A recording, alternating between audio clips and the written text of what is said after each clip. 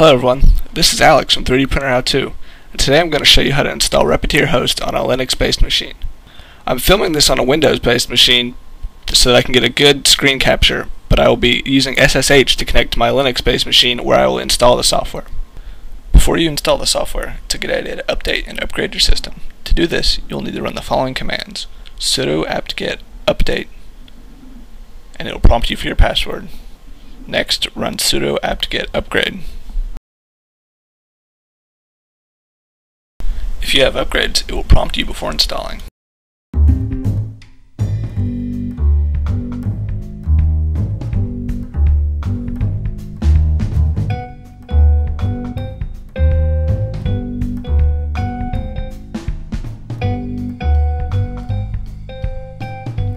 As you can see, my system had a lot of upgrading to do. Yours might not have any at all, but it's definitely worth running the command just to make sure before you install the software. The first step is to go to RepetierHost's website, which is repetier.com. At the top you can click download, and then scroll down to the most recent version for Linux. For us, this is 0.90D. After you tell it to download, it will appear in your downloads folder. So if we change into our downloads folder, I'm in the terminal right now. You should see the file appear.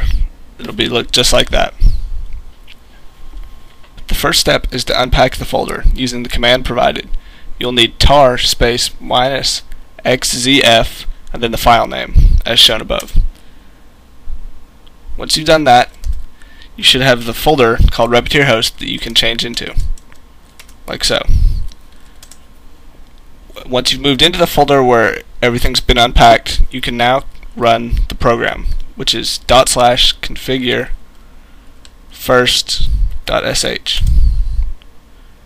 It's going to ask you for your password.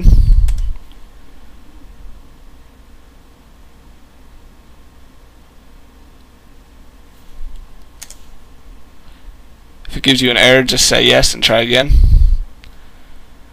Now it's going to prompt you and tell you that it's going to use about 90 megabytes of disk space. Just press Y and hit enter. It's going to begin installing and unpacking all of the software.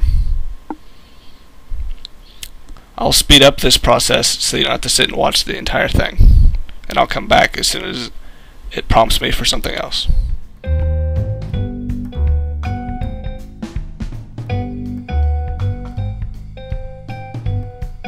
As you can see, it just stopped here because it's prompted me to ask if I'm okay with it using an additional 437 kilobytes of memory. I just press Y and hit enter, and it will continue on its own.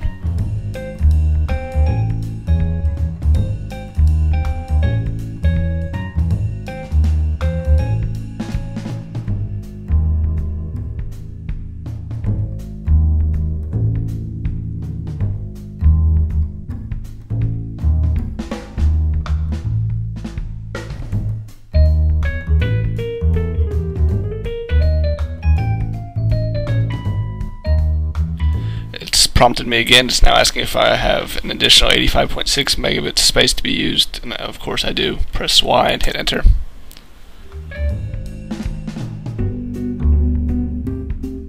After it's finished installing everything, it brings you back to the screen where you're allowed to type in anything.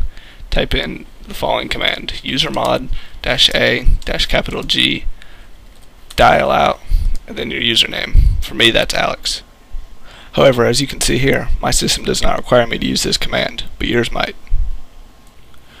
Once you have installed the software, if you change directories to where it's installed, for me it's still in the download section in the RepetierHost folder. If you run RepetierHost with a capital H, it will run the program. If you have questions about how to configure the software, check our RepetierHost video, which we will have a link to.